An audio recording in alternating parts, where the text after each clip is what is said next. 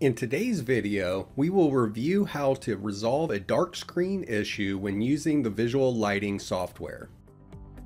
In visual lighting, you may experience an issue where, when you activate commands such as room, structure, move, or erase, the design environment turns dark.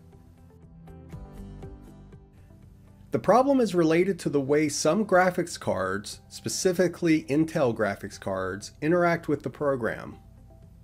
To fix this, you'll first close Visual and then open the Windows File Explorer.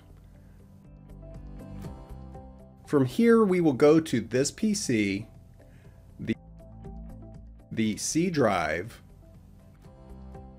Users, and then we will select our username. From here, we need to open the App Data folder. By default, the App Data folder is hidden, so if you do not see your App Data folder, click on the View tab and check the Hidden Items box. We'll open App Data and then Roaming, Acuity Brands, Visual Lighting, and then 2_11. Right-click the program.ini file to open with and choose Notepad. Here we will scroll down until we see the Graphics section. After the last entry, hit Enter and then type in the following: Disable accumulation buffer equals true. Once you've typed it in, click on File, then Save, and close the window.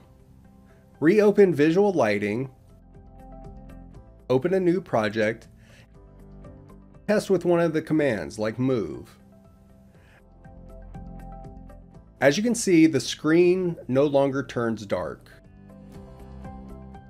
Remember to click the subscribe button and the bell icon to be notified of new instructional videos, and if you have any questions or comments, please contact us at support@visual-3d.com.